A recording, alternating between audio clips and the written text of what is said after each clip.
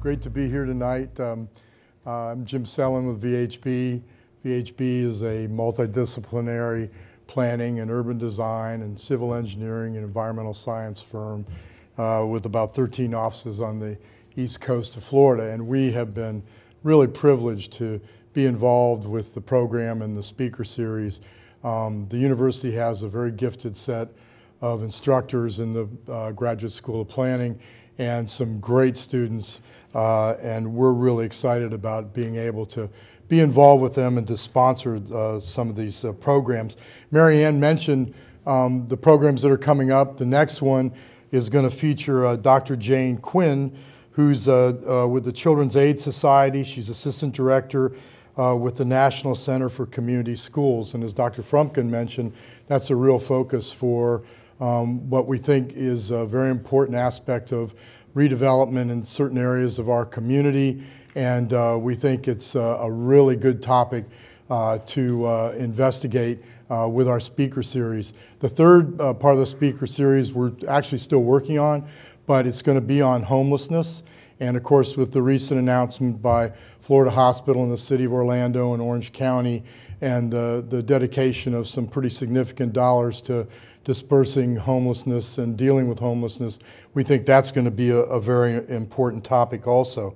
So we're really excited about the series, and I'm really excited about tonight because I think it's going to be a really great program. I get to introduce our facilitator, Lisa Portelli, who has really understated her qualifications here, but I'm going to try and do my best to embellish them.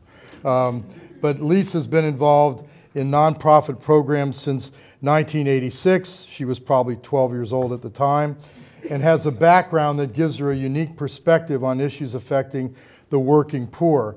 And Lisa began her work in affordable housing and homelessness in Central Florida and moved to Jacksonville, where she was executive director of the I.M. Schultzbacher Center, wow, for the homeless. And upon her return to Central Florida, she was director of the workforce centers, heading up the implementation of welfare reform in our area. And for the past 12 years, she's been a program director with the Winter Park Health Foundation, overseeing grant portfolios focused on the success of health care for the uninsured and community health. And she's also, and most importantly to us, an adjunct professor at UCF, teaching planning healthy communities and volunteerism in nonprofit management. She's on a lot of boards. She's on Walkable and Livable Communities Institute, Bike Walk Central Florida, which by the way does a great job, Winter Park Chamber of Commerce, Metro Plan Orlando Bicycle and Pedestrian Advisory Board, has worked with Eatonville and their town council to represent the town's interest in more walkable and bikeable region. So served on the Governor's Commission on Homelessness, the Florida Coalition for the Homeless, the Florida Housing Coalition, and the Orlando Neighborhood Improvement Corporation. How you have time for this, Lisa, I have no idea. But Lisa has a bachelor's degree in journalism from the University of Wisconsin, Oshkosh, don't you know? Okay. And a master's in public administration from UCF, and is an avid cyclist, runner, and Ironman triathlete who can be seen commuting on bike and Sunrail most days. So Lisa, thank you for doing this.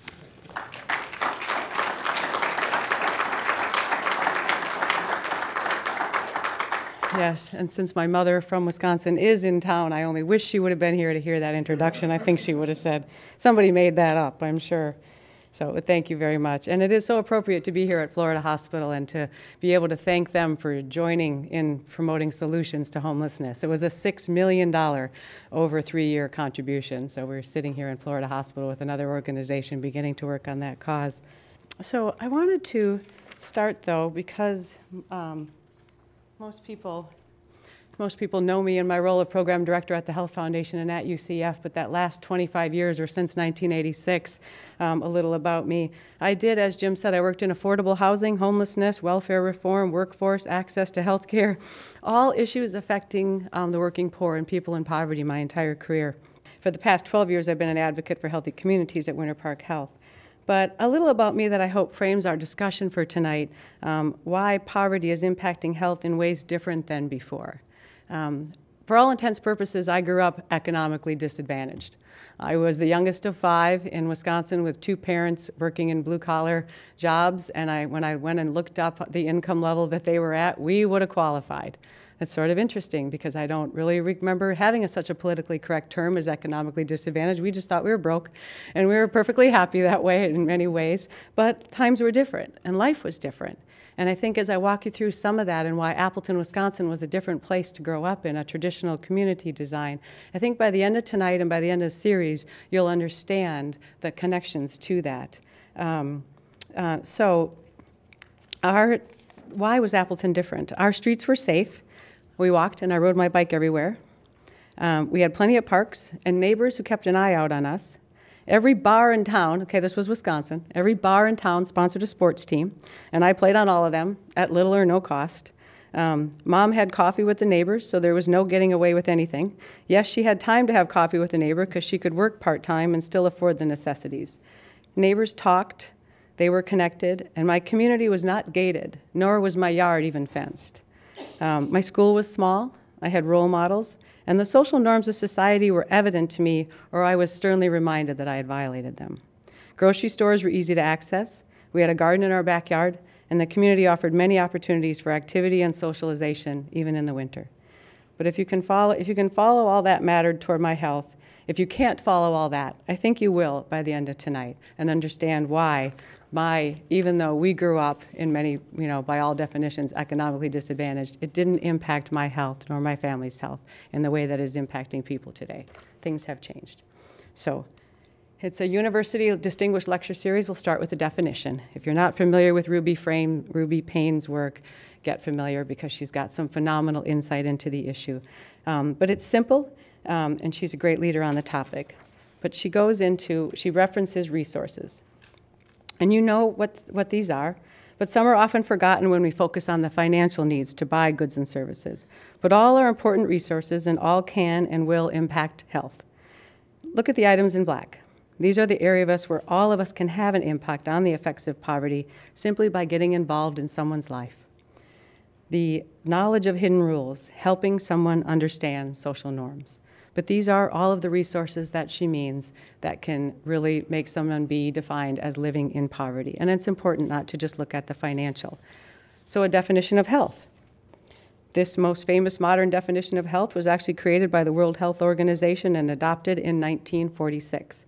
A state of complete physical, mental, and social well-being, and not merely the absence of disease or infirmity. But I took the same list that we had under definition of health and applied those barriers under complete well-being. And look at it. Is what is lacking the same as what is lacking for health? While physical health is the most obvious and detrimental to daily life, any of these things that are out of balance or missing can and will affect health. So if poverty is to the extent to which you do without these resources, health is the extent to which you manage without them too. Tonight's discussion is about how a community, the built environment, and the support systems put in place can impact health and support a person in their desire to live a healthy lifestyle. I'm also going to be able to start with some data. And really pleased to be able to unveil. This is brand new 2014 data recently released that was completed by the professional research consultants in partnership with all the organizations that you see up there. This is a community health needs assessment, and I'm using regional data from our area. So just real quickly, this is, as I said, regional data for all 4 of those counties, Brevard, Orange, Osceola, and Seminole.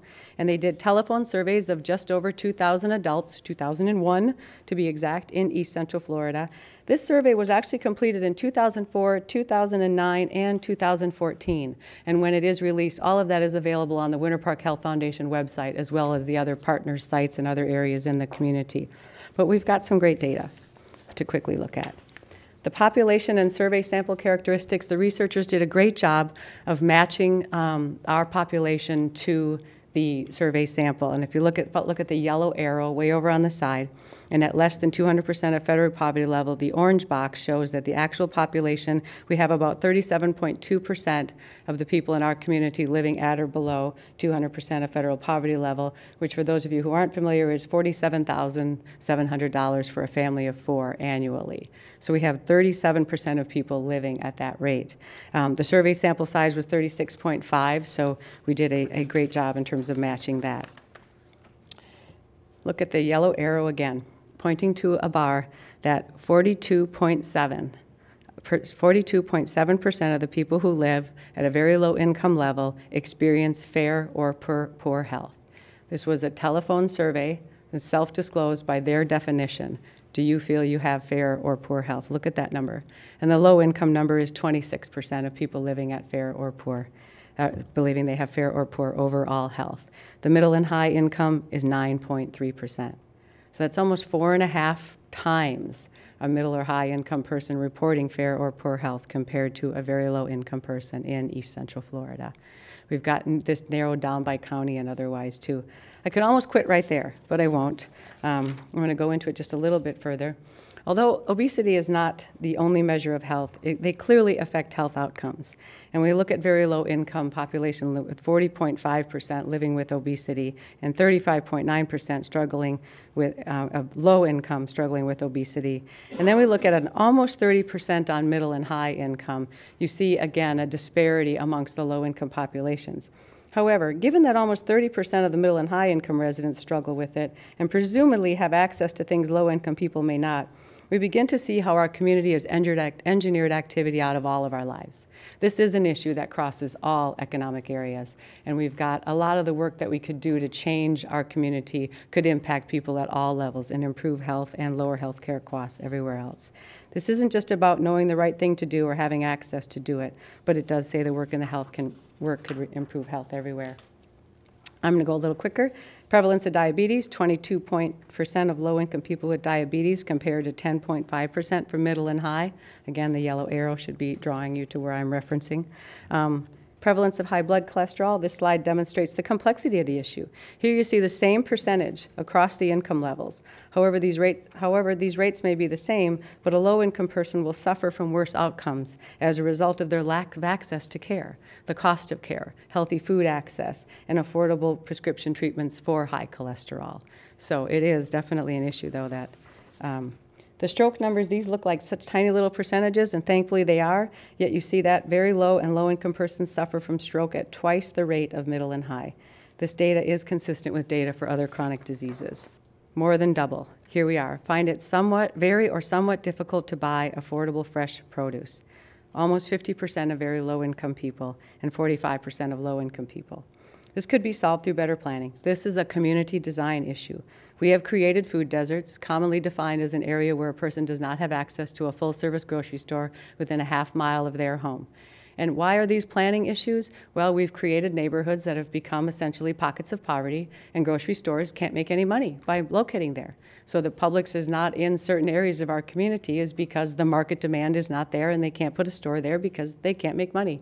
And we've got to turn that situation around and either provide access through the corner grocery stores that are there or provide incentives to bring full-service grocery stores into those communities.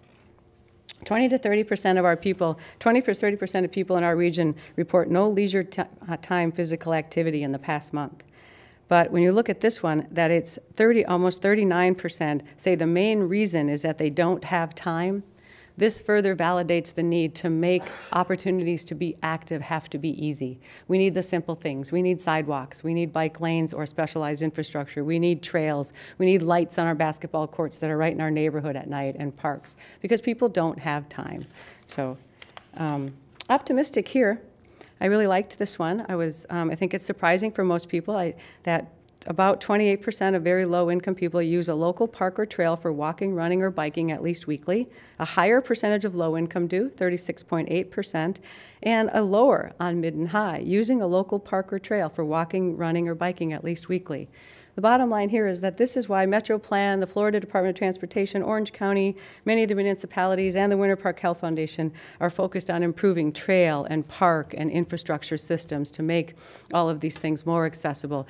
If you build it, they will come. I'm out on the West Orange Trail at least once or twice a month. The parking lots are full. If you don't get there before 9 o'clock in the morning out to Winter Garden, you can't park in the parking lot at the Winter Garden station. It's crowded. So people are looking and hungry for those places where they can go and be active, where they do feel safe. And then I'm almost done. The people who believe that a neighborhood is slightly not safe, slightly or not at all safe, almost 47% of very low-income people believing it's not safe to go out for a walk or not safe to go out. So that's a huge barrier and another issue. You look at the low-income levels also and then see how much reduced that is for middle and high. The stranger danger campaigns of our childhood and the missing child on the milk carton campaign, those have been pointed to as the impetus behind the current crisis of childhood obesity.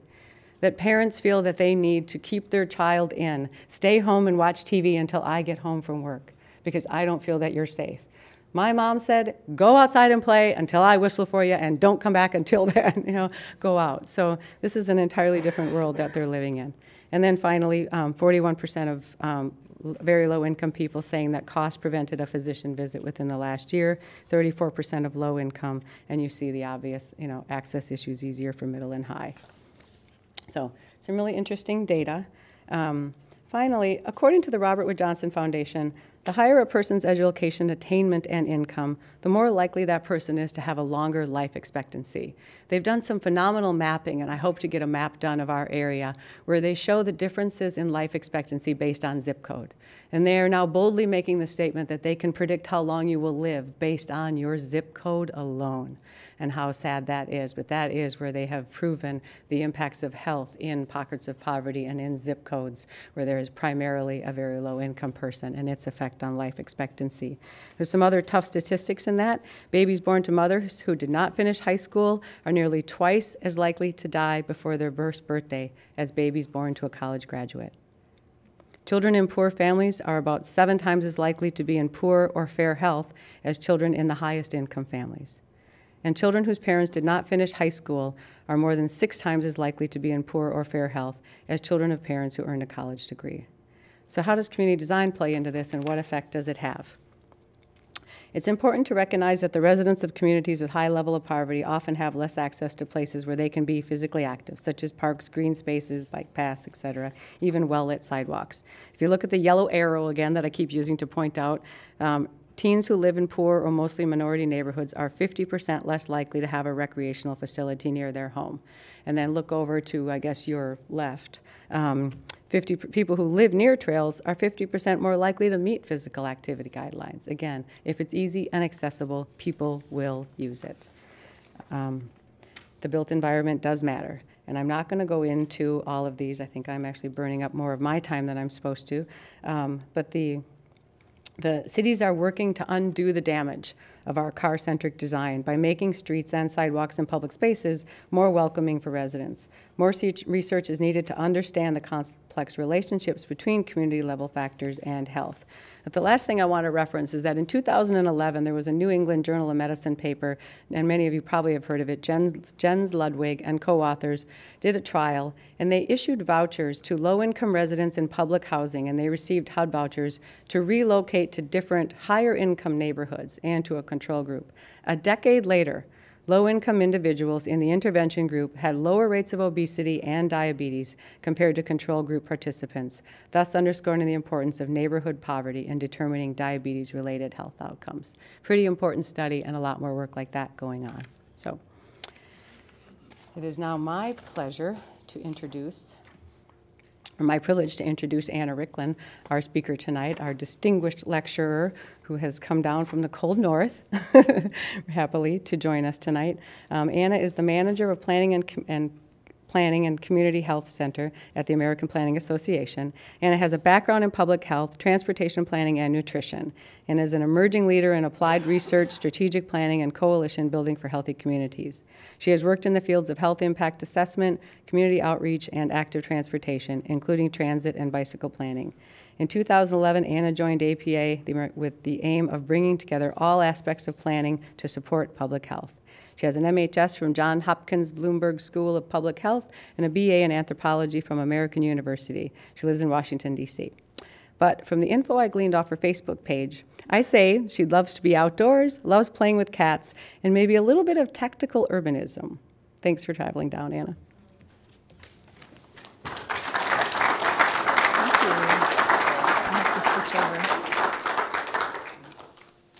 Hi, good evening, everybody. Good evening.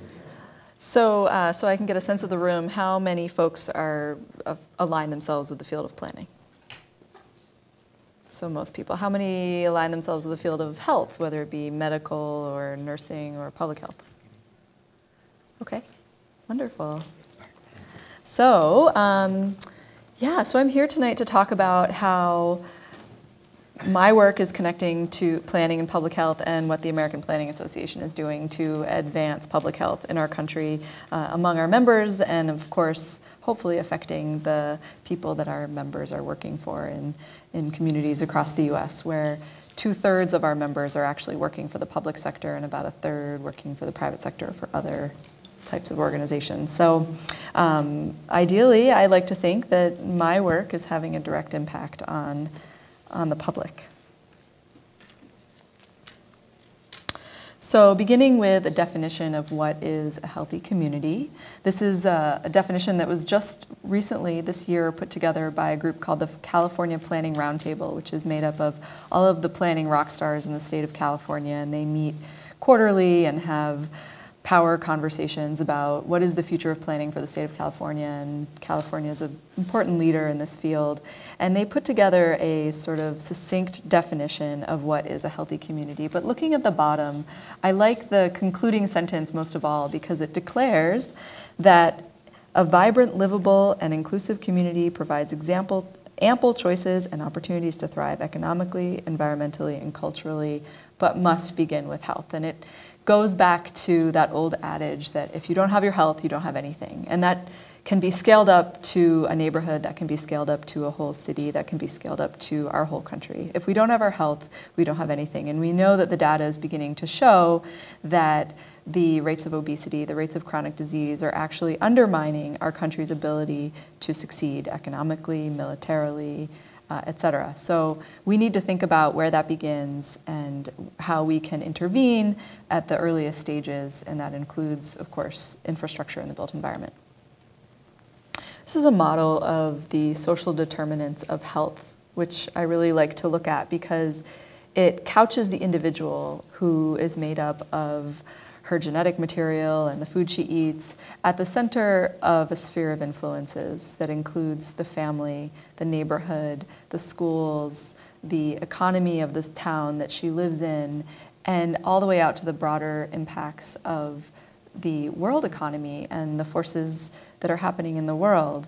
We're talking about this today, and this is just a quick aside, we're talking about this today as it affects folks in Florida and in the United States, but we have to also think about these same issues, the crossover of planning and public health as they affect people in countries all over the world. And so we're all living in a global ecosystem, especially when we start talking about the food system.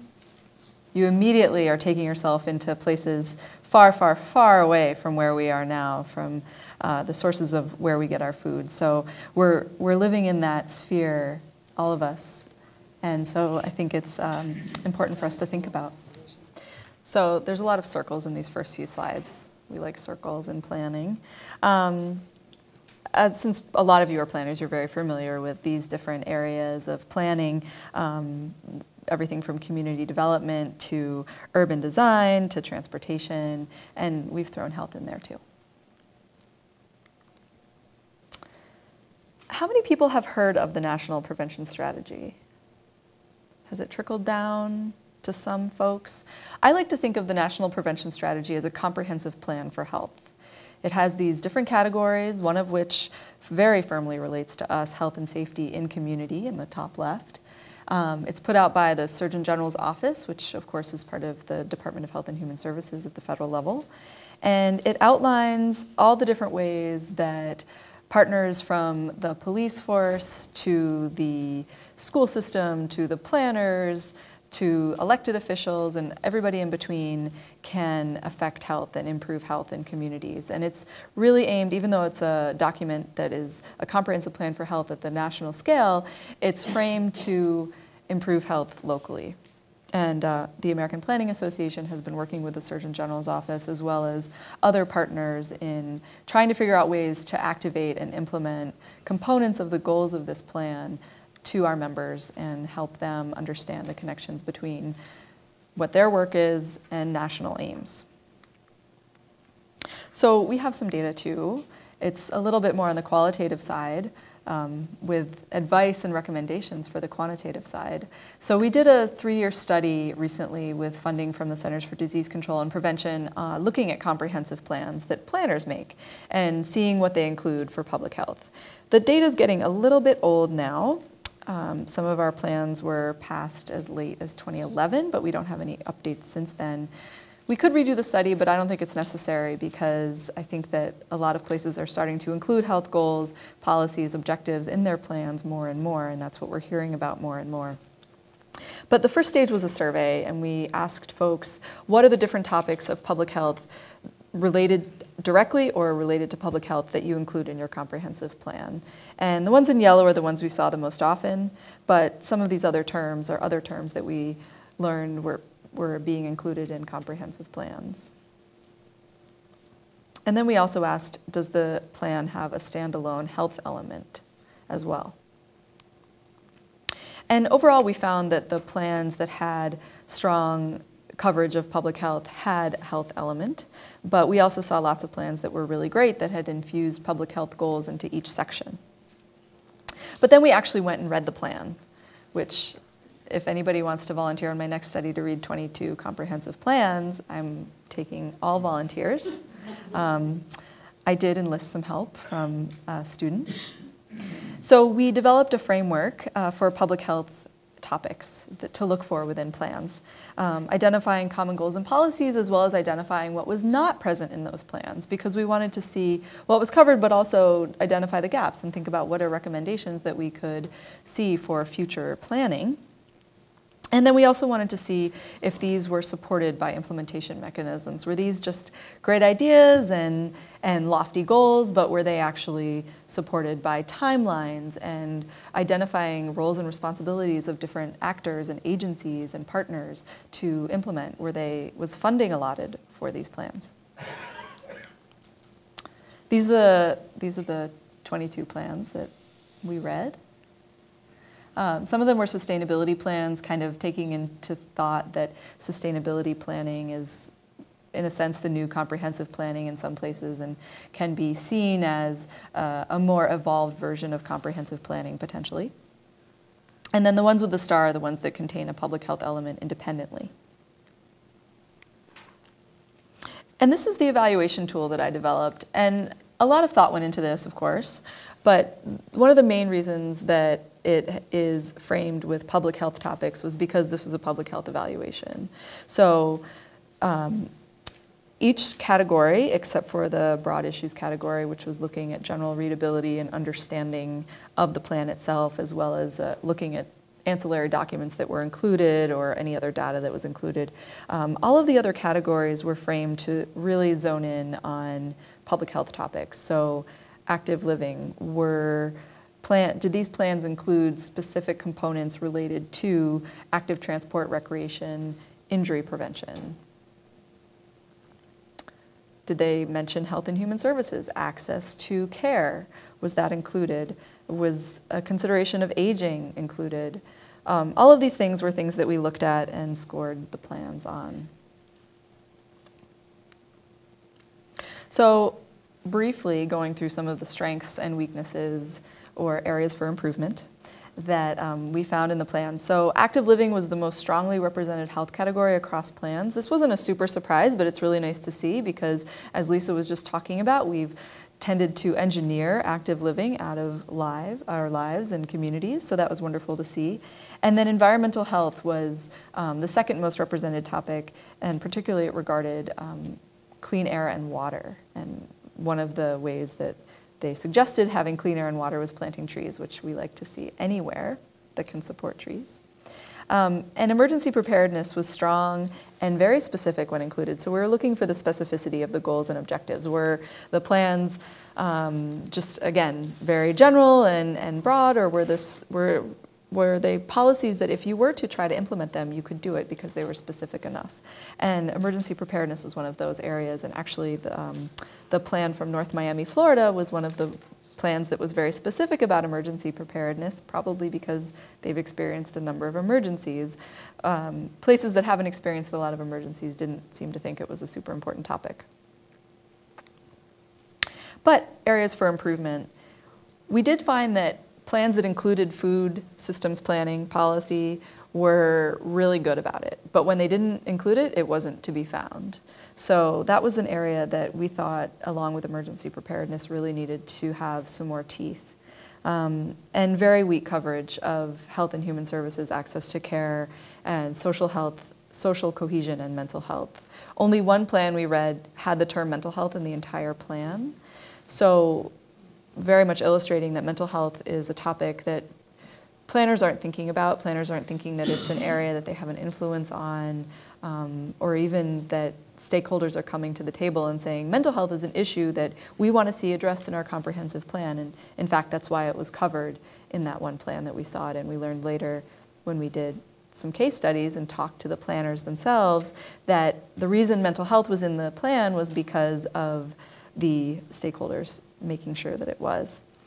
And then to relate this to our theme tonight, I wanted to highlight the issues of data and the use of data and the application of data in planning, which possibly in some of the attending documents to the comprehensive plan, there obviously was a lot of community assessment that goes into any comprehensive planning process in any community, but it wasn't illustrated in the plan how they came up with the policies and objectives. So not to say that every plan has to include a decision-making process per se, but it wasn't in the introductory remarks for each element, for example, or for the introductory remarks for each subsection within that element. It wasn't explained how or why they were prioritizing some goals and not others. And so the inclusion of data and maps and images that would illustrate that data were something that we saw was lacking, and I think really needs to be included in comprehensive plans and every other plan that flows from it to show why particular policies and goals are being prioritized over others. And in particular, of course, I would like to see, and we would like to see here, an inclusion of health data as the basis. So I just mentioned that specifically health data would include these subcategories: crash or injury data, chronic disease rates, crime, et cetera. We know that planners are looking at some of this information. Probably not a lot of them are including health data just yet, but they're probably looking at socioeconomic data, possibly injury data or crash data, but sometimes those things are very siloed, and that's the realm of the transportation department. So want to see more integration there. And then when it comes to implementation, how are you going to implement if you haven't identified metrics or benchmarks or indicators that you're going to measure against? So none of the comprehensive plans we read really had those included. So then, as I mentioned, we went and did some case studies. We called up people, we interviewed, we had some great interviews with planners from communities around the United States. I had a list here. I think I took the slide out with the list of the communities that we talked to, but all of them were included in that list of 22. These are the key findings and sort of themes that came out of that more in-depth research. And again, focusing a little bit on the data side, because I think that when it comes to addressing poverty, addressing inequalities of health, that data can be our friend in showing why, where, how to address some of those things. Data can spur action. Activists and advocates have known this for a long time. You put out a really persuasive report summarizing a lot of the data, just like Lisa just did before I spoke. Summarizing some of the key data related to your aim, I think, can be a very persuasive way to get people's attention and to prioritize the different areas that you want to look at. And the health departments are doing this. Health departments, most of them are doing community health needs assessments work. It just isn't tied together with the comprehensive planning process or the neighborhood or area planning process. And we need to think about ways to cross those barriers between, if we're talking at the municipal level, between those departments and actually translate the data. And I have a couple of examples later on about how to do that. So here's a neat example from Grand Rapids, which is one of the cities that I spoke to when doing this research. And one of the wonderful things I liked about their plan, which I think everybody should look at as a wonderful model of a comprehensive plan, is that it identified for every single section and goal in their plan, they identified the environmental, economic, and quality of life benefits. So it wasn't that they had a separate chapter addressing health. Health was woven throughout the plan. Quality of life, of which health is a component, was woven throughout that plan. And the language of the plan really spoke to that and really made very clear that they had had a robust community involvement process. When we spoke to the director of planning, she said by the end of their 2 or 3 year comprehensive planning process, she said you could hear the word Green Grand Rapids, which is the name of their plan, spoken by a lot of regular citizens on the street. You could ask somebody what it was and people were familiar with it. And that's a wonderful outcome unto itself. But the fact that it included quality of life in there would hope that a lot of those citizens, not only being aware of the plan, would also be aware of how planning relates to their quality of life. And then Grand Rapids also used that opportunity, that comprehensive planning process, to collect baseline data. They did a tree survey and they found out where all the trees were in the city. And so they could actually know their baseline of tree canopy, so that when they had a goal and the funding and support to plant trees, they knew where they were going and they could track those trees.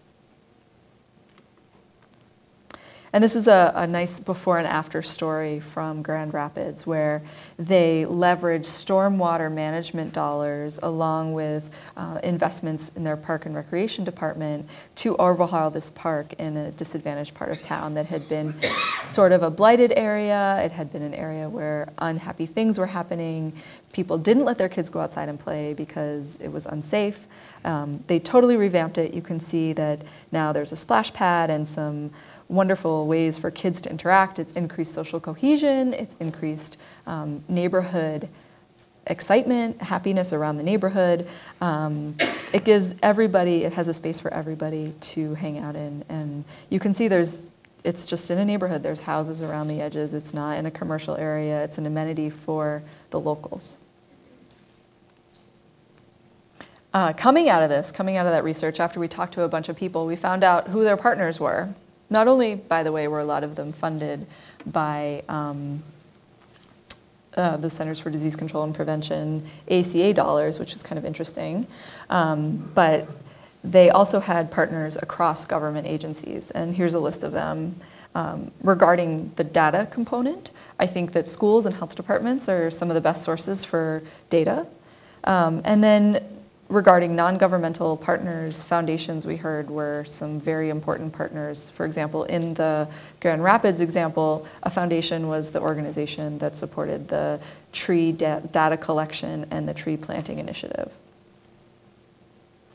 So when it came to implementation, even though they hadn't necessarily included all of these components in their plan, we found out, where are you at with implementation? This has been a couple, 3, 5 years since you adopted this plan. What's been going on? So Raleigh had adopted a new unified development code. They actually required sidewalks on both sides of the street in most developments at particular widths, which was wonderful to see. Grand Rapids had painted 27 new miles of bike lanes and had plans to paint more. I've probably painted more since I talked to them. Philadelphia had a couple of neat policies that they'd implemented. One of them was to support climate change by reducing the sizes of buildings, essentially. And similarly with Dubuque, they put green roofs on a lot of their municipal buildings when they renovated them and turned their fleets over to hybrid vehicles. And then the second one from Philadelphia is, instead of having an opt-in policy where the city would say, do you want us to plant a tree here? And then just wait for the homeowner to reply. They went the other way and they said, we're going to plant a tree here unless you say no. And most homeowners didn't say anything, so they're planting trees right and left. So obviously, coming out of this, we think that there needs to be more cross-pollination of professional influence in health departments, with planners going over to health departments and helping them work on the more land use, GIS realm. And the same on the other side, having public health professionals like myself working in built environment divisions, talking about ways that we can think about health from the very beginning of a planning process, no matter what planning process you're doing. It doesn't have to be a comprehensive plan. It can be any aspect of planning and any aspect of community development decision making. Obviously, we have other stakeholders to think about when it comes to bodies like the Planning Commission or elected officials. Having ongoing working groups that are in place and ready to begin when an issue comes up that, say, a new mayor is elected and all of a sudden that mayor wants to institute a climate change disaster initiative, and this working group has already been meeting and can bring to the table the important knowledge of knowing where the vulnerable populations are living, the people that will be the most impacted potentially if there is a disaster, that kind of thing. Having those things ongoing is really great, having those relationships built so that when you need them, you can call upon them and you don't have to scramble. And then ensuring that all of the policies that flow from the comp plan keep the health theme. It's not forgotten. If it is in the comp plan, for example, as in the case of the research I'm talking about, that when you go to redo your zoning code, that health theme isn't forgotten. That when you're looking at site plan review or subdivision regulations, that public health is included there. A few recommendations on data. Obviously, compiling data from as many places as possible, using indicators as mentioned before. And then we also found that when jurisdictions had included health data and related types of data, socioeconomic data, in funding applications, they had gotten funded to do cool projects. So data has some very quantifiable uses in the end as well.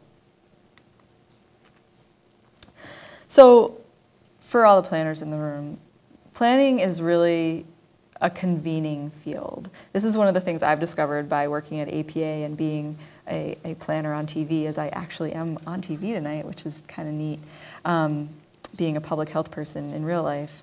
But planners are the professionals that bring together stakeholders from all the different areas, whether it be a community group or a hospital organization or the public health department or other people from the outside who can talk about how they're doing it in their town and they're trying to show the community how they can do it in their town.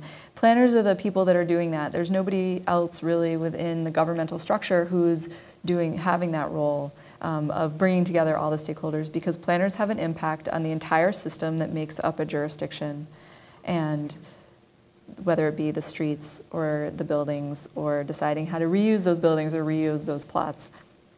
So think about that when you're out being a planner. I think it's a wonderful opportunity to build relationships. I mentioned working groups already, the flow of policies down from the comprehensive plan, et cetera. And then how are you choosing to spend your dollars? When you go to have a capital improvement plan, is the capital improvement plan prioritizing the implementation of some of those goals and policies that were identified through a robust process in the places that are most in need? And then, of course, tracking and evaluation to find out what you did, how you did it. So APA developed a process model for planning and public health. This is a very general idea, sort of framed on the public health's logic model framework, looking at how the mission and purpose goes into each stage of developing the comprehensive plan and how that information is looped back to the beginning after you've done it for a while and you can see what the outcomes are, and it goes back into the mission, which is to update your comprehensive plan and update all of your different components that flow from that. And this is included in one of our reports, the last report on comprehensive planning and public health. So I wanted to identify a few really kind of more hands-on examples. So before working at APA, I was with the Baltimore City Department of Transportation, and I did a health impact assessment on a new light rail line that we were building. And I worked closely with the health department on getting the right data to include in the health impact assessment.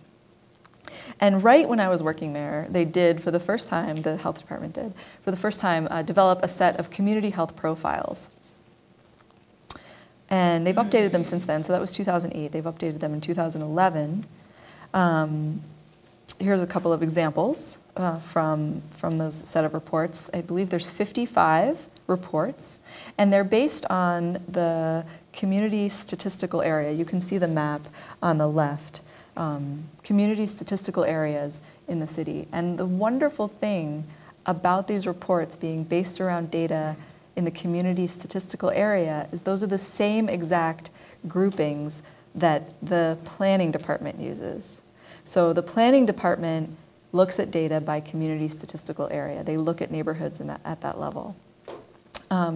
So you could very easily pair the data from the health department with the efforts of the planning department. And that's one of the most important things with data, is having it at the right scale. Somebody mentioned zip codes. One of the previous speakers mentioned zip codes. And zip codes are actually one of the worst ways to look at data because they cross multiple jurisdictions. And so, for example, when I was looking at asthma data, the health department, because they got it from hospitals when kids would come in with asthma attacks, the hospitals collected the data by zip code, which is fine if you're only looking at data by zip code, but obviously the Baltimore City Health Department doesn't look at data by zip code because the zip codes cross into the counties surrounding it. So the wonderful thing about this was it did count data by these same areas. These are, I'm sorry, I apologize for the blurriness of this map, but these are the larger groupings of smaller community statistical areas that are the Baltimore City's planning jurisdictions. So say the northeast corner is made up of maybe 20 community statistical areas, 15 areas blocked off by city streets that probably aren't going anywhere. And this is the life expectancy map that they came up with broadly for the whole city. And you can see the extreme differential of life expectancy. They have figured out that in the red areas, life expectancy was as low as 63 years as an average for the whole population in those neighborhoods, whereas in the green areas, the life expectancy was as high as 83 years, which is a 20-year life differential in the same city within a couple of miles of each other, illustrating the effects of chronic long-term poverty and disenfranchisement of a significant population in that city. And then more recently, in partnership with the city and the Johns Hopkins School of Public Health, they put together a map of the Baltimore City food environment. And you can see that a number of areas are identified as food deserts, and that is, as Lisa mentioned, an area where there is not a grocery store within half a mile of someone's residence. And you can see the power of mapping this information rather than just talking about it or having a picture of it. I think that the pictures of a neighborhood of this is where I buy food and it's a picture of a corner store with a bulletproof glass window is very illustrative. But once you see it on a map and you can see that it's not just that one neighborhood, but hundreds of neighborhoods throughout one city, you can have a better sense of what you're dealing with. And so pictorial descriptions of data, I think, are really, really important and very persuasive. And this is something that you can give to your elected official or on city council or the mayor or their staff people and say, this is what we're dealing with. These are the people, why they're hungry or malnourished or unwell. This is one of the factors here, is that they don't have access to a grocery store, and this is visually told. I believe that the yellow dots are the grocery stores that exist. And you can see that, of course, the areas in red that are food deserts are very similar to the areas in red for life expectancy. This is another example of a very different city, potentially, but one closer to here that probably many people have been to. This is, I have to credit the Georgia Tech and the Atlanta Planning Department for this couple of slides here on the Atlanta's Neighborhood Quality of Life and Health Project, which is a really interesting multidisciplinary project. Has anybody checked this out or seen this before, by any chance? I encourage all of you to go look at it. It's super cool. It's an interactive website. It basically does, at your own pace, the kinds of data I just showed you from Baltimore. So a couple of slides walking you through this. They have 25 neighborhood planning units in Atlanta, and the indicators for this project relate to a number of the fields planners work directly in. So they took objective indicators like socioeconomic status, other census data, other types of built environment data, put it together with resident perception. So do people perceive that their neighborhood is unsafe? Do people perceive that they can't buy fresh food in their neighborhood? And they came up with this sort of combined layering of data. So here's some quality of life indicators. So what are the amenities in the neighborhood? What's the economy like? Housing, public safety, you can see them listed here. And then the specific indicators and measures that they were looking at for those categories. And again, you can see that the areas where that scored highly for the quality of life are geographically bound. They're not scattered throughout the city. You don't have a neighborhood that has great quality of life here, and then here, and then here. They're concentrated, as is the case with the areas for low quality of life. And then this is the group of health indicators that they put together: nutrition, physical activity, and then some really objective ones: morbidity and mortality.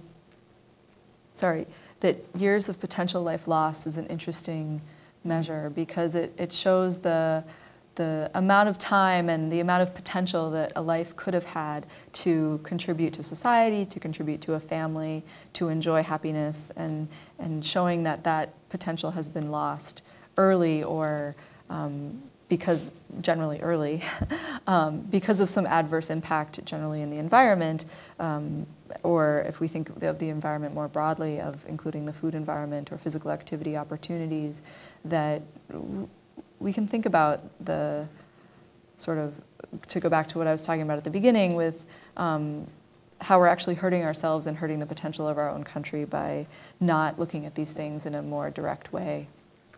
But looking at Atlanta and how they came up, again, very similarly on the health side as the overall quality of life side, the neighborhoods in the northern part of town scored really well. The neighborhoods in the center part of the city scored relatively low, and then there's some middle ranking areas as well. They did an interesting thing here too. They actually ranked every single neighborhood. So when you go on the website, you can look and see how each neighborhood, NPU neighborhood planning unit, is ranked. And again, obviously neighborhood planning unit and health data, they put the data at the same scale as what the planning department uses, so they can make decisions and prioritize investments based on health data as well as other built environment metrics that they're looking at. I'll let you look at this one on your own. So the last area that I wanted to talk about before going into a new project that APA is doing is health impact assessment and planning. And how many people have worked on a health impact assessment or looked at a health impact assessment? You can tell I like you to raise your hands and wake up a little bit. Okay, so it's something that's fairly familiar to some folks. It's a way to bring together health data and a planning decision, whether it be a project or a program or a new highway that's being built or whatever it may be. In the case of the project I did, it was a transit line, as I mentioned. In many cases, it's something like, should school lunches be required to include a vegetable? There was a health impact assessment done on that legislation in California several years ago. So it's done on a number of different types of things. APA has a free online course in health impact assessment that you can take if you like. You can find it on our website. It's a 6-module course. I encourage folks to take it and get familiar with health impact assessment. It's a great tool to even just illustrate the connections between whatever project or plan you're working on and the health impact. And it builds capacity for planners to include health promoting elements in whatever you're doing. So I don't think it should be regulated that HIA should be a regulation, that you should do it on every single thing. I don't want to create another hoop like NEPA has turned into in many cases, but I think that thinking about health, if folks are not thinking about health, this can be used as kind of a leverage to encourage them to think about health. So I'm going to walk you through a few tools and resources that we have that we've compiled at APA that we recommend that people look at.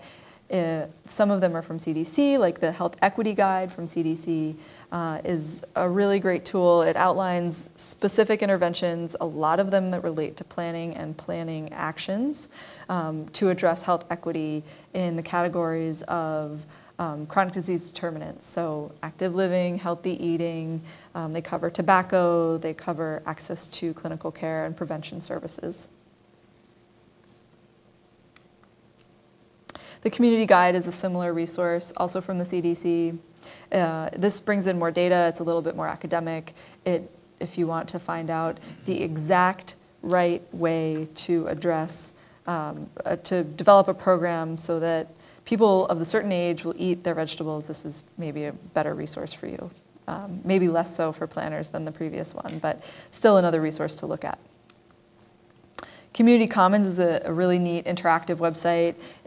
If your community hasn't done what Atlanta did, which is actually a really big undertaking on their part to do that, Community Commons is a nice shortcut to that. It's similar to the county health rankings which the Robert Wood Johnson Foundation has put together, but you can look at different factors here, and it can go down to a smaller census level than just the county. And then another resource, also in collaboration with Georgia Tech, is the Built Environment and Public Health Clearinghouse, which APA has actually worked on a little bit. It's one of the outcomes of our partnership with the Surgeon General's Office and the National Prevention Strategy, coming up with more resources to help with prevention. This is a clearinghouse which has everything from public health and planning curricula and articles and books that you should look at if you're interested in the topics of public health and planning, to the different fields of the built environment, architecture, landscape architecture, more on planning, more on HIA, and then of course public health.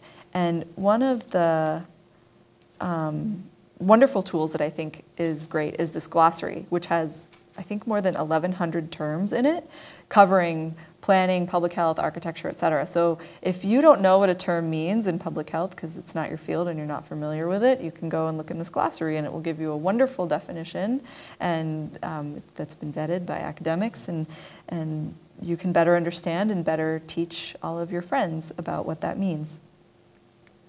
So that ends all of what we've been doing and some of the best examples that I think you can look to for modeling maybe in your own community of Orlando or other places that you might be working or where you might be going later. And now I want to talk about a little bit about what APA is coming up to. So I mentioned that a lot of our funding had come from the Centers for Disease Control and Prevention to do some research in the past. Well, for the first time, APA has won an award from CDC to actually dispense funding, which is, we've never done it before, so we're figuring out how to do it as we go. But the goal is to improve the capacity of planning and public health to implement community-based strategies to address the 4 main determinants of chronic disease. And we're working through our chapters and in partnership with the American Public Health Association. So the 4 areas, we've mentioned them a bunch tonight, but just to illustrate them once again: inactivity, unhealthy diet, smoking, and not actually being able to get to the doctor are the 4 main reasons that CDC has determined that people have chronic disease. So we'll be able to support 30 to 40 coalitions around the United States, again, in partnership with the American Public Health Association. So we have chapters around the country, which I hope most of you are members of our chapter here in Florida. And APHA has similarly affiliates around the country. And so these coalitions will be in partnership with those two organizations and hopefully lots of other organizations as well. Other stakeholders that have an influence in this area, we want to be involved. And then we'll support with technical assistance and other kinds of guidance. So going back to some of those strategies that I identified from the Health Equity Guide, the first resource mentioned, they're called Policy Systems and Environment Strategies. This is part of CDC's new approach. It's no longer about education. It's no longer about individualized health behavior change. It's all about changing the systems, institutionalizing public health interventions at a higher, more policy-oriented level, rather than thinking that if we tell one person at a time to eat better, it's going to have an impact, because it hasn't. And so what they have seen, however, is policy change, everything from changing procurement policies of school systems to buy healthy foods, to rules that actually facilitate the implementation of plans. So if it's not a regulation per se or a new policy, but it's a policy to more expedite the implementation of something and get plans, trails on the ground faster. Policy systems and environmental changes. So whatever you consider as part of the environment, whether it be the natural environment, so things like tree planting initiatives that have an impact on many more individuals and over a longer period of time than just one person. So in the short term, we want to have people understand what that means, which you can hear that I'm still figuring out how to explain it to people and still figuring out the language that's appropriate for each group and audience. But we want to have a greater understanding among our membership and then among the people they're serving about what that means. Greater awareness among stakeholders about how planning decisions are made, how to bring health into the process, and just how planning and public health, and how planning in particular is a public health initiative, and then increasing community capacity to actually bring these changes about. So that will have an educational component, but it will be more in the realm of educating decision makers and policy makers rather than educating individuals. In the long term, I wrote this statement and I still stand behind it. In the long term, we want to fully integrate planning and public health work, leading to a healthier country. That's the aim. So here's a little bit more about PSEs. Policies updating or changing organizational rules with the aim to promote health or prevent disease. That can be everything from ordinances to motions to laws. Of course, we're not allowed to actually advocate for any particular law, but that's included here. Systems, interventions that impact all elements of an organization, institute, or system, and that might be an economic system or a transportation system. And then environment interventions that involve changes to economic, social, or physical environments. Clearly, there's big overlap here. It's not one size fits all, or one goes into each category and cleanly doesn't apply to the next. How do you get to the systems change? Well, you might need a policy. So, but that's the fields that we're looking at and where we want folks to think about their own work. Obviously, planners are already thinking at this level. Planners are thinking in terms of systems. Planners are thinking in terms of environments. Obviously, planners have to think about policy all the time. We think that these approaches are going to be the most successful, have the broadest reach, and ultimately be more cost-effective than talking to one person at a time. This is a wonderful pictorial description, which maybe you can look at later in more detail if you can see it okay, but from the American Public Health Association, I credit them with this image. It involves building partnerships. It involves looking at all of your options, determining what's the best, developing a plan, implementing, and then of course looking at what you've done and seeing how you can improve it next time. The funds that APA will be dispensing is not going to be a very long time, but we know that people are going to have to figure out how to make it sustainable for the longer term. APHA also has a great resource on health and all policies. here's a bunch of links. I wasn't sure if this would be downloadable by you all or whatnot, so these are all hyperlinks for later. And then I want to close with a quote from our Surgeon General who spoke at APA's National Conference, which was in Atlanta this past year. Health starts at an individual level and progresses to a community level. We need to move the nation from a focus on sickness and disease to one based on prevention and wellness. This is a 21st century flag, and I call upon the APA to deputize planners to this mission. So I'm calling upon you and deputizing you and carrying that message forward to bring health into all of the aspects of your work. And hopefully, I imagine a world where I won't have to come and talk to you about this because there will be so many people doing this kind of work, and it'll be so normal and so everyday that people won't talk about the integration of health and planning because it'll just be how we do work. And it won't be a topic of remark. It'll just be, oh, we're making a plan. Okay, we have to call the health department, we have to call the parks department, we have to call all the right people and talk about how we can address vulnerable populations and and help support the people who are most in need. And that will just be how we do things. So thank you very much.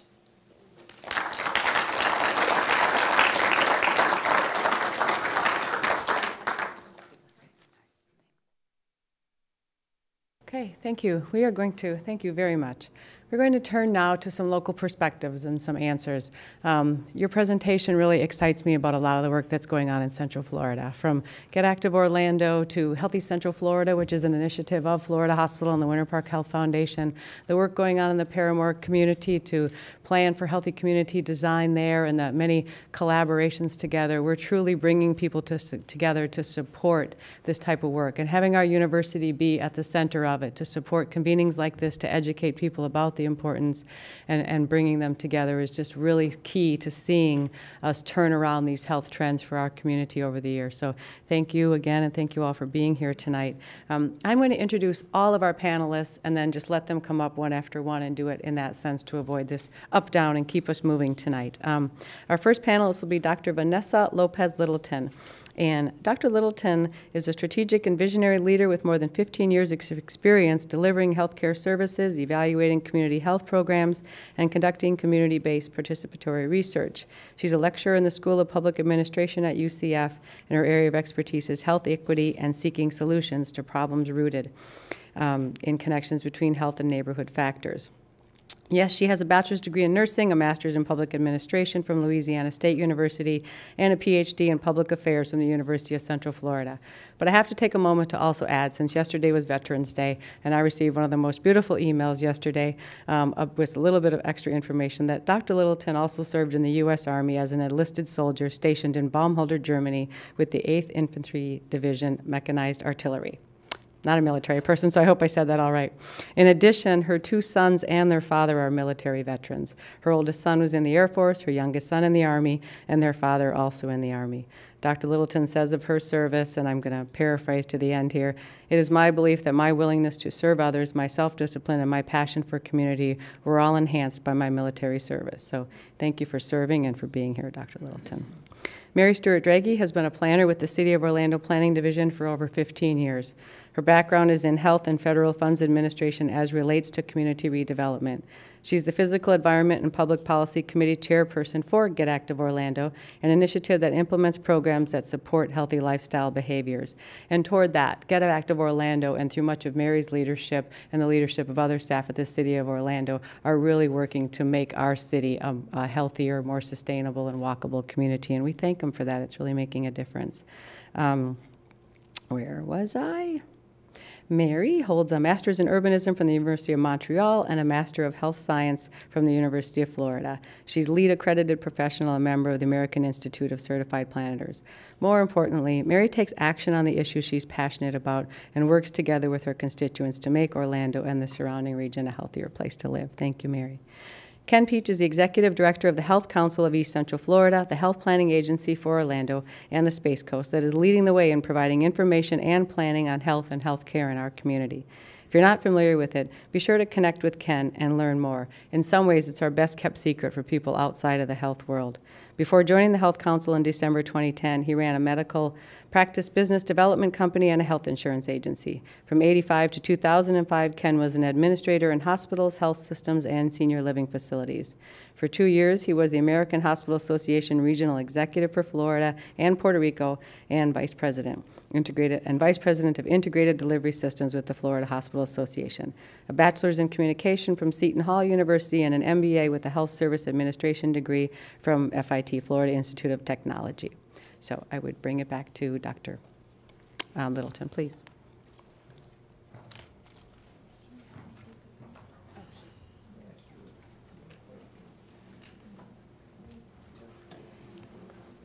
Good evening. As she stated, I'm Dr. Vanessa Lopez Littleton, and I just love to hear them introduce me. I always sit over there and go, yay, I've done all that stuff, right? But tonight, I get to talk to you a little bit about my work, and I thought I'd start with the quote instead of ending with the quote. Knowing is not enough, we must apply. Willing is not enough, we must do. And the reason I think that that's so profound, because I think that a lot of us know about a lot of issues, but we really don't get active or really don't do anything about it. And so tonight I hope to say something that will set off that little spark in you that will motivate you to do something about some of these pressing issues in our community. And so the other part of that is willing is not enough, we must do. So your action and your activity is just as important as your knowledge. I thought I'd add a couple more things about why me. When I first came to Central Florida, I started working with the Healthcare Center for the Homeless, and I was passionate about that cause for a number of years, and to this day it's still one of those things that kind of drive me to do what I do. But in addition to that, I always fall back on my healthcare background because I am a registered nurse. And the thing that puts me in a place that makes me a little bit different than most people is my background. I actually am a product of the civil rights era, and I actually was born the year Martin Luther King died. And a lot of people don't know that, and they say, well, why is that important? Because you always think of that as something that happened a very, very long time ago.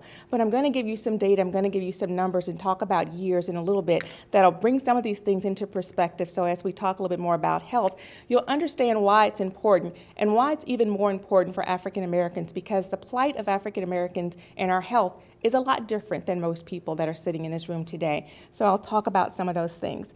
But as far as me and why me, some of my research that I'm doing currently, I'm working on a project with the Orange County Health Department evaluating the effectiveness of some of their programs looking at health equity. I am working with the NIJ grant, the National Institute of Justice, looking at mental health services in Brevard County Public Schools, where we'll be evaluating mental health services in the public school system. I'm working with the West Orange Health District, looking at a variety of nonprofits and hospitals and their impact on public health. I'm working on a healthcare innovation grant as a new project with the Children's Home Society, where we'll be looking to evaluate outcomes of the Evans Community School. I'm working with Partners in Health. It's an international nonprofit organization that seeks to improve the health of women and children in Haiti. That's my focus. I also have a project that I proposed last year with April Fisher, who's here tonight, to analyze the social and economic influences on infant mortality in, can't remember the name of the community, help me. Bithlo, wow. I know, it's okay, it's okay. So I've got all these projects going on, and the bottom line is I'm very interested in improving health outcomes, not just for racial and ethnic minorities, but for all people who are disadvantaged. And it's very unique for us to have this opportunity to talk about poverty and the impact of planning on poverty and poverty on planning. So that's what I'm going to talk about tonight. The question, why you, is as planners, everyone has a role, and in all honesty, you guys have an even more important and valuable role, because you're talking about designing communities, improving communities that will ultimately have an impact on health, which is the bottom line here tonight. And why not? That's the question. Why not? Why not get involved and care about these issues? I thought I'd talk a little bit about some of the context of improving health and as it relates to poverty. As we know, there's been a lot of changes recently in the healthcare system. Most importantly has been the Affordable Care Act. Well, why is that important? Because now everyone has access to health care, right? Everyone, poor people, rich people, everyone alike can go to the doctor now, right? Under the Affordable Care Act. Absolutely not, right? We still know that there is a large population right now who still don't have health insurance. Some people say, I'd rather pay the penalty as opposed to going out and actually getting health insurance and trying to work through that system. We know that even when African Americans go to the doctor, that there's biases and other issues that create prejudices, that create disadvantage for blacks in that space. So what can we do to improve that? So there are issues that are in the current healthcare system that have created issues as well.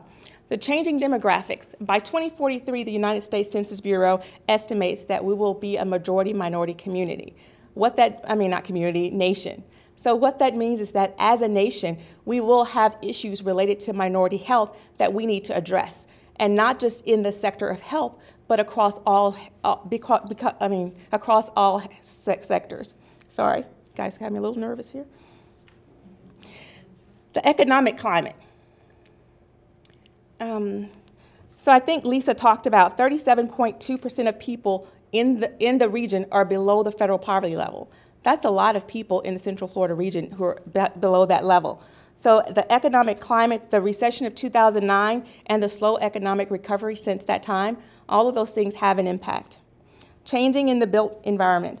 When I started putting this lecture together, I started thinking about some of the things that relate to transportation that have created barriers to people accessing health care. And I thought about I-4. So I had the opportunity to do a little bit of research. And it took me about 3 minutes to come across an article, and I'll read just a little excerpt of it. It says, to this day, the area west of I-4 is primarily inhabited by African Americans, and the difference in housing and facilities between this area and the downtown area is quite notable. As a matter of fact, the very name Division Street points to a distinct historical line of demarcation between black and white residential areas. During segregation, white physicians did not treat African American patients. African American doctors therefore earned their money from people of their own race. And you can look, there's the Wells Built Museum is a historical museum in downtown Orlando that still displays some of the work that Dr. Wells did in that area, where he delivered over 5,000 babies in his home. So there are some areas in downtown Orlando that perpetuate some of the issues that hopefully I'll be able to talk to you about a little bit about today. So the changing in the built environment. In technological advances, one of the things we know is that 47% of people believe their neighborhood is not safe. So there's some issue, that's about the changing in the built environment. The technological advances, we know that there is a digital divide. We know that poor people are more likely not to have access to the internet. They don't have access to other information and resources that we kind of take for granted. So we use that information and resources that we have access to where poor people don't have the abilities to do those things. The context of improving health, looking at social issues. Income inequality is a big issue in the United States. I think I saw a report the other day that said over 95% of the nation's wealth is in the hands of a very small a very small number of people in the United States. When you have such a divide like that, when you think about the implications for the people who are left out, some people want to focus on the middle class and say, what about the middle class? What about the people who are at the far ends of that spectrum? So how can we develop systems and processes whereby everyone has the access and the opportunity to good health and good health outcomes? Disparities in education. It's one of those things that's most troubling. I recently heard that in DC, they've now given cameras to some of the students to document, to reflect some of the different issues that are going on in their schools. And I actually put together a PowerPoint slide, and I showed it to a couple of people at a conference I was recently attending in Philadelphia, and I said, can you tell me what this is a picture of? And when they looked at it, they said, oh, that's jail. Oh, that's prison. And I'm like, no, that's a public school. And so when I hear Lisa tell her story about her life growing up, and then I look and I see something like these kids are going through metal detectors. They've got all these, they've got bars on the windows. They've got, layers of protection at the school so that if you get through the first one, maybe we'll catch you through the second one, if not, definitely the third. There was one picture of a young man sitting in a hallway, and, he had on, I don't want to say, something that looked like prison garb, but in all honesty, it was actually his school uniform. And the feel of the picture, there's a relationship between, they call it the school to prison pipeline. So how do we educate kids, and how do we implement our policies when children are faced with situations such as that? So when you're looking at these issues, it's hard to talk about health and just improving health outcomes without having an understanding that all of these different things play a role. So you're talking about transportation, you're talking about the highway, you're talking about visual and mental divisions between people. So you can actually stand at a point in downtown Orlando and look and see what housing look like, what services look like on one side of the street, and then look at the other side and see what's available. And it's not the same. I recently took a tour with the poverty group, and it was on erasing poverty, and it was erasing racism. And one of the things that was most profound is that we took a tour of downtown Orlando, and we got to a point where we went on Central, and we went under the I-4 overpass. And I remember seeing park benches. People were sitting out playing checkers. There was a lady with a stroller, and I assume it was a baby in there. So all of these things were happening underneath the highway. And I was thinking to myself, where would you ever see a situation like this in a white community? Why is this acceptable in a black community? Is this acceptable in a black community? And so when we're thinking about policies, we're thinking about the built community, we've got to think about the impact that we have on people's lives. So yes, it sounds good to say, oh, well, we gave them a place to communicate and to hang out, and where someone can come and feed them underneath there. But is that a good place environmentally? I mean, you've got the fumes from two major highways buzzing overhead. So all of those different things come into play and on health. So I just wanted to mention that. So when we talk about health disparities, when we talk about it, is the difference in which disadvantaged social groups systematically experience worse health and greater health risks than other social groups. Most of these disparities are unfair, they're preventable, and it's been shown that they're unjust. So when we talk about social justice, these are the types of issues that we are addressing. In regards to the legacy of health disparities in the United States, I'll just make a couple of comments. Each year, there are more than 80,000 excess black deaths and 3,000 excess black infant deaths. That's over and above what's expected. And we do a pretty good job of predicting deaths for populations. And so when we think about it, that to me is a lot. And we've only been 151 years since the Emancipation Proclamation was signed in 1863. There's only been 50 years since the passage of the Civil Rights Act of 1964. So what that says is that, is there a slave health deficit from the Jim Crow era, from all those years of being disenfranchised, of not having access to health care, health services, equitable health care? There is a slave health deficit, and that's okay. So once we acknowledge that it's okay, it's what do we do about it? How do we fix it going forward? So I present this slide to you to say that it's my hypotheses and some of the things that I've been working on in my research to say that, in the healthcare field, we've done everything, well, not everything, but most of the things that we could to drive down some of these different indicators. So once we've done that, why is that gap still there? So why do black babies still die at a greater rate than white babies? And I hypothesize that there are social issues. There are things that are going on in the built environment. There's institutionalized racism in some of our policies, in our practices, in our public health approach to different things. So that's what I envision as keeping those two indicators so far apart. So here we go with the health in all policies. Well, what is it and how do we do it? Well, first we have to get all the key players at the table and have them to understand their roles and their perspectives. And so in looking at this, you'll see academic institutions kind of at the end. Well, academic institutions have a phenomenal opportunity to leverage all of these partners and get these people at the table because of the way that academic institutions are perceived. So we call them anchor institutions because they are that thrust in that community.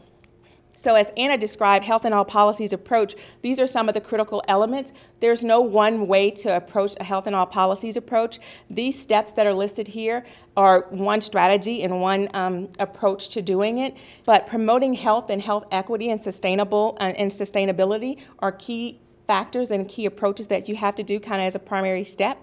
and then supporting intersectorial collaboration. Getting all those key partners at the table, so planning and zoning, all of those transportation, all the other things that I had listed, housing, criminal justice, they all have a role to play, and they're all just as important.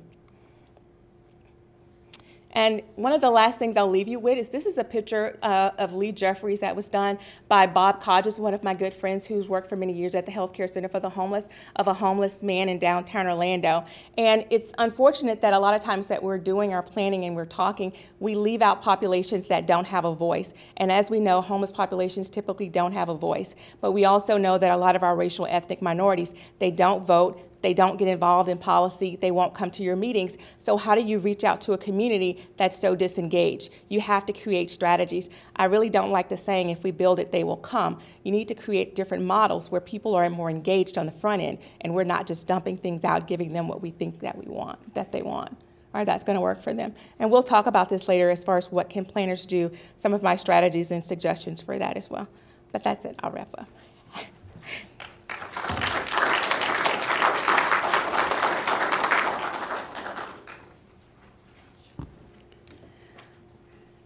Before I touch on my experience with health impact assessments and certain health-related activities at the City of Orlando, I've been asked to provide a little bit of background as to what spurred my interest in this area.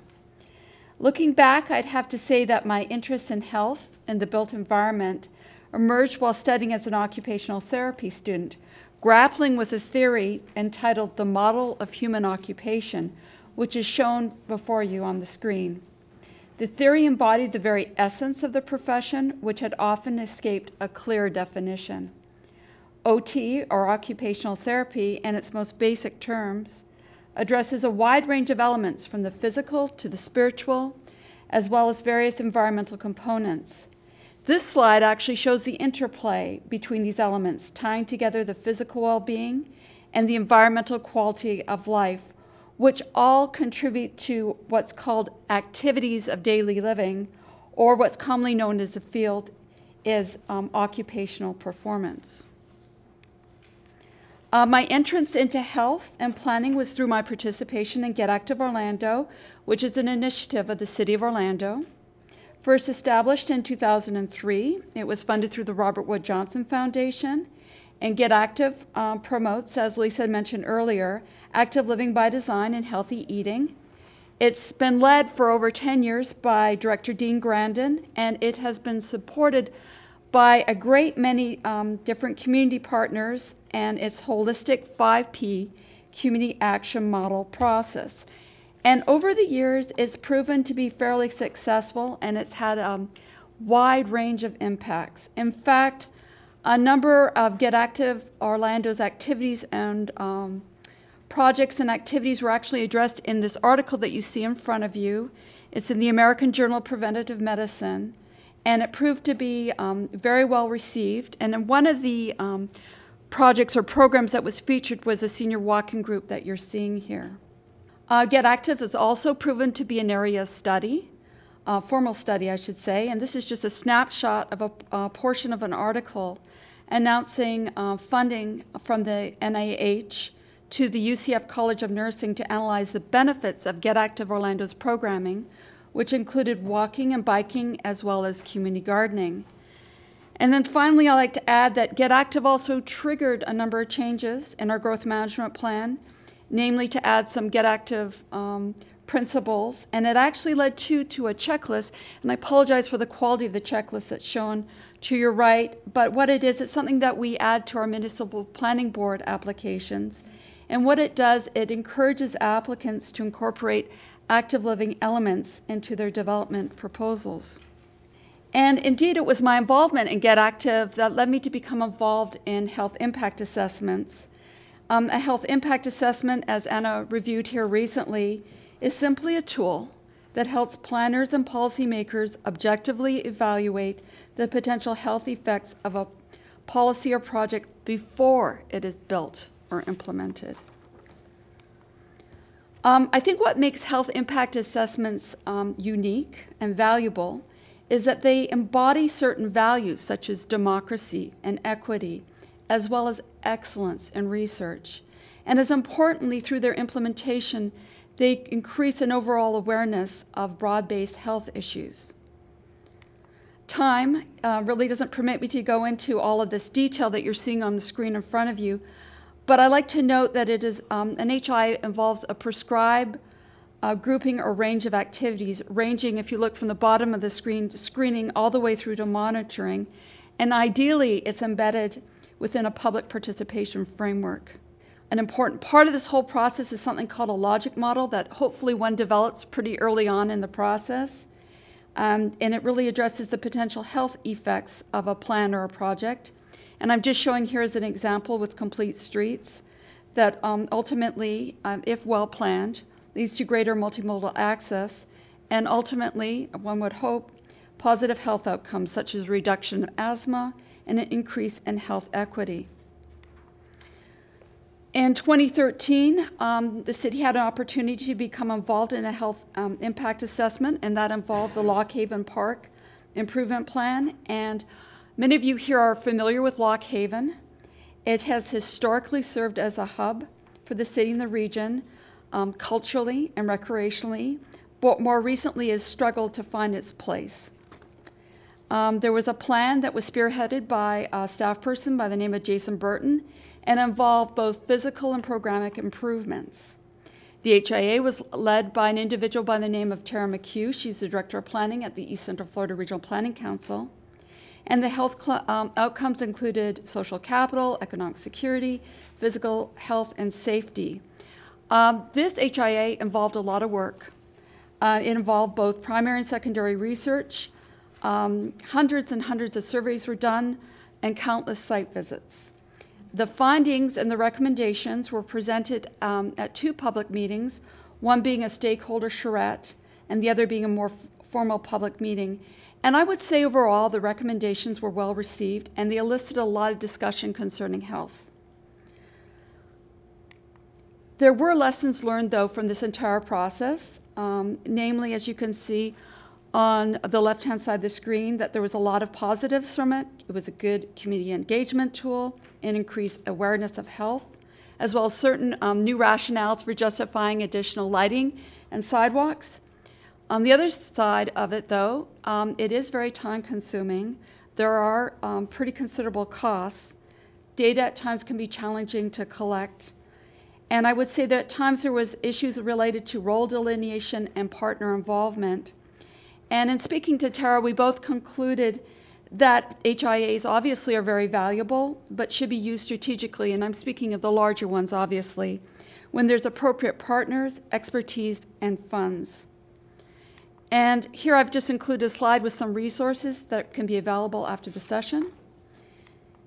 And I'd just like to move on to a very exciting project that I had an opportunity to be involved with.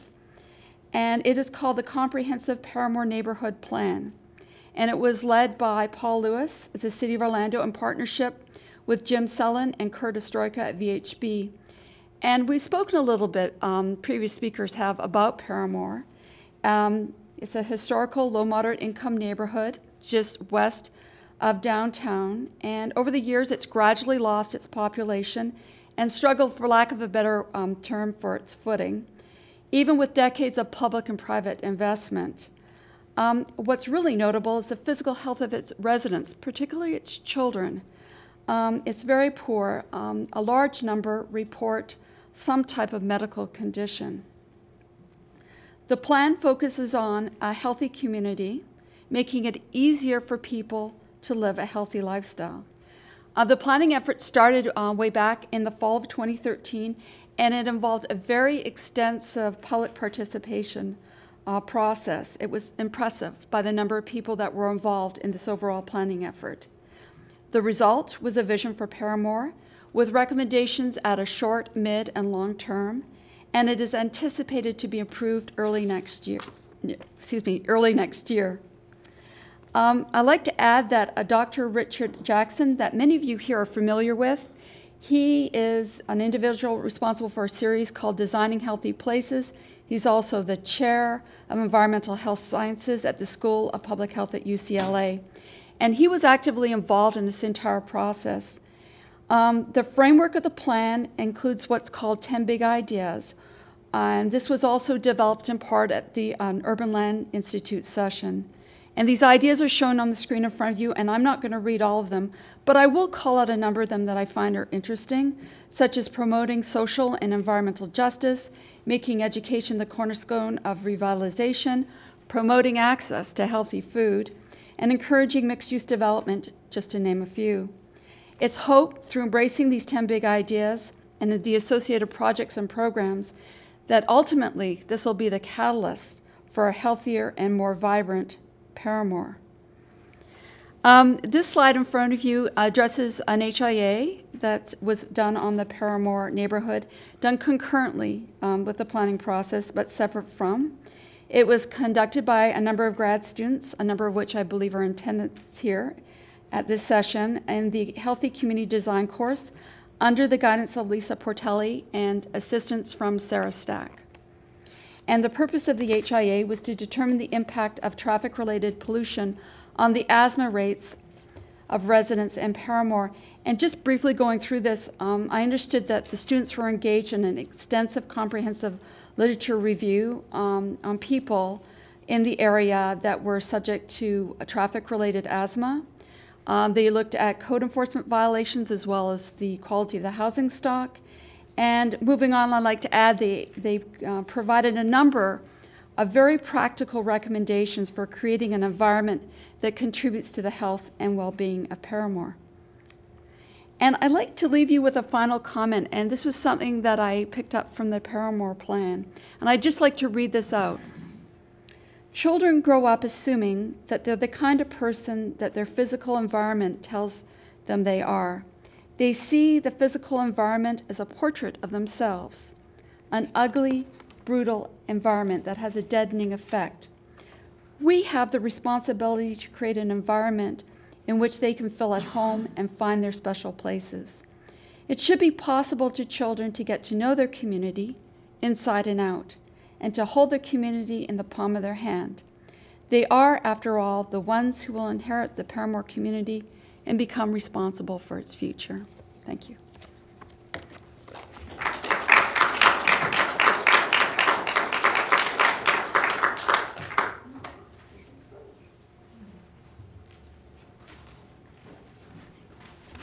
Okay, we got our slides ready here for the next segment. I want to share with you, I'm so impressed by the knowledge of the individuals that spoke this evening, and I'm sitting here thinking I did a lousy job raising my kids. Because I spent so much time with them as a hobby, helping them look at planning and ideas and community design. We went out to community events and activities as they were growing up. And what's happened, it's lousy because they've all traveled somewhere else. I've got one living in Philadelphia, one living in Washington, D.C., who just sold his car, doesn't need it. And so even though my background happens to be healthcare, I've spent a lot of time looking at planning from the standpoint of a parent and from the standpoint of someone who lives in a community and says, okay, what are we going to do in the future, particularly as my generation of baby boomers moves to the point where they are no longer have the mobility that they had before? How are they going to get to healthcare services? And so in so many ways, this was a great opportunity tonight to look at these two aspects of care and what it means to try and build a healthy community. As was shared before, the Health Council is a health planning agency for the Central Florida area, Orange, Osceola, Seminole, and Brevard counties, formed by the state statutes back in the 1980s for a variety of reasons, but looking at how do we plan for health in our communities. And I'm intrigued because the East Central Florida Regional Planning Council, when I first got their 2060 plan, I noticed the piece missing was there was no chapter related to health. And they have shared with me at the time they put it together that their leadership, their community leaders, didn't understand why health should belong in a planning document. So I believe we've come a long way. We work very closely with that organization now in trying to do things together and bring the regional planning together with planning from a health standpoint. I wanted to share with you, and let me see, let's just go ahead and we'll do it the easy way here, I think. Okay. I call it the two-step dance. How many of you are familiar with the Prevention Institute in California? They've done some really intriguing work in this area, and they use something that we've kind of adopted locally as we look at planning efforts, and that is the two-step back look. So let's take a look, for example, at an individual with diabetes who now sits in the lower left-hand corner here, unfortunately with amputation because of the diabetes injury to the circulation, and they've lost part of their left leg. Well, if we step one back, we look at the healthcare services, and that's the hospital care that they get, the clinic care, and those things that are there to take care of their diabetes. But if we take yet another step back, we look at the exposures and behaviors that could have helped them avoid that amputation. So, for example, in this case, it's something related to food deserts or related, for example, to access to healthy food or areas of high concentration of fast food. And maybe if we had done something to help them with nutrition, they would not have become a little bit on the obese side, which leads and so often to diabetes. The other thing is maybe if they'd been gotten out and gotten an opportunity to be more physically active, that would have helped them as well. But indeed, if we take the second step back to the environment, that means we need safe parks and communities where they can go out and get that exercise and activity. Now, as Anna mentioned earlier, she talked about comprehensive plan shortfalls. There were three. Food and nutrition is not appearing in many of the plans that were evaluated. Mental health, and then also mapping. So I want to share with you as we go through here how some of these things relate to this. So you can clearly see that we do look at nutrition when it comes to enabling people to change their behavior. The next area I wanted to share is the detailed data that's available. So when we talk about mapping, here's some examples that have been done. And again, you'll have to look at the close-up view later on. I put the source information at the bottom. But a number of, back in actually 2 years ago, health and hospitals and health networks took a look at what was happening in Camden, New Jersey. In Camden, they identified first areas of high concentration from a policing standpoint. They noticed that certain crimes happen in certain clusters in certain areas of the city. They mapped those, and it happened to be a physician saw this and said, you know, I wonder if we could do the same thing by mapping what is wrong with our population health-wise in certain areas. And so what they did is they mapped it, and this is an example of the article on the left-hand side, and they generated the concept of hot spotting. And in healthcare right now, in the last few years, a lot of us are talking about hot spotting. Where are those areas of concentration of whether it's be diabetes or congestive heart failure or other types of health conditions? Why is it that they seem to happen in certain areas? And if we can use the two-step back, let's go back and find the root cause and let's make an impact when we plan for that community. So hot spotting has become a very good area for looking at detailed data. We just recently did some hot spotting analysis in Seminole County using cluster data to look at where were the areas of high population vulnerability and what could we do in those particular areas. The second is Healthy Communities Networks. A number of years ago, as we helped the public health departments complete their MAP planning, which generates what they call their CHAs and their CHIPs, Community Health Assessment, which drives a Community Health Improvement Plan, and I'll show you a couple in just a few minutes. As we looked at those, we said, okay, is there a way that we can gather this information and put it out there where it's accessible to everyone? And then at the same time, working with the hospitals, the not-for-profit hospitals across the country now under the Affordable Care Act are required to prove that they deserve not-for-profit status. And in order to do that, there is a process that they go underway, and it starts out with a community health needs assessment. And then additionally, it requires strategic implementation and an effort, an ongoing effort to improve community health and community benefits. So we gave them that. And part of that was helping them create the community health needs assessments. We did 21 out of the 22 not-for-profit hospitals in the area. Nemours Children's Hospital was too new at that point in time. We took that information, we put it out on a network, and I've given you the web address on the bottom. If you go out to Healthy Measures, you will see over 100 indicators of quality related to the healthcare determinants that were discussed earlier tonight. We have transportation there, we have the environment, we have jobs, we have education. All the factors that impact health, and you can see where we're doing, how are we performing over time and against the 2020 Healthy People target that applies to these areas as well. There's a lot of other information out there, but the point is, this is good information as you plan take a look at that website. And the third area is geodemography. This is a new area we're beginning to work with at Rollins College with them in the area of using what is traditional cluster data. Many of you know, if you go back ways, that there were books before 2000, another book in 2000 on cluster for the United States, taking joint homogeneous populations, identifying what's unique about them, how they shop, how they vote. So much of this is now used as a science to help identify by what cluster you're in, what are the characteristics of that population. And so we've also, as had been done once before, been using geodemography now on ways that we can look at clusters in our communities and identify the health utilization. This is not new. I was a hospital administrator back in the 1990s. I like to say I'm a recovering hospital administrator.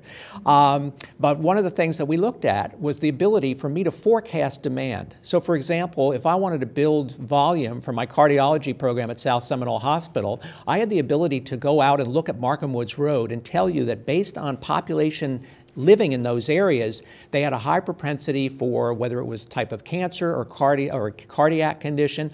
Even then, I could look at that information and forecast building demand for the hospital services. Of course, since that time, I've become enlightened and I do everything to keep you out of the hospital, but that's another story. So these are some of the data elements that are currently we're using, and how are we using them? First of all, I want to share Harmony, and I see that we've got somebody else here, but two of us in the room were actually on the Board of Supervisors for the Community Development District. We had a chance to build the community of Harmony from back when, as I say, the cows voted me on there because there was nobody else on the ranch at the time. But I served for 8 years on that board, and we had a chance to build a community with the idea that both animal life and nature, especially not only if preserved, but it encouraged planting trees and things, that could impact human health. Now, it was a bit of a guess, but from a planning standpoint, there were some key characteristics of new urbanism type planning in that community, protecting the land around it. Most of you are probably familiar with Harmony.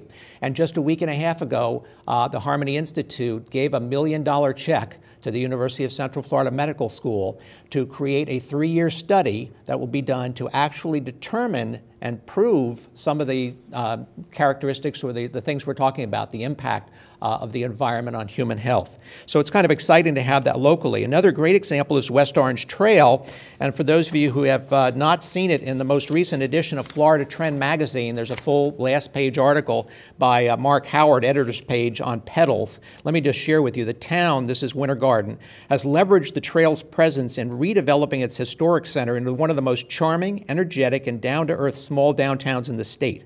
The occupancy rate for downtown buildings is more than 90%, with a great mix of shops and restaurants. As someone who lived in Winter Garden back in the late 80s and early 90s and walked downtown and had to step around the broken glass in the buildings, it's an incredible turnaround in Winter Garden. There's an example of planning and health by using a cycle and a bikeway, the West Orange Trail, to build the economy in that community.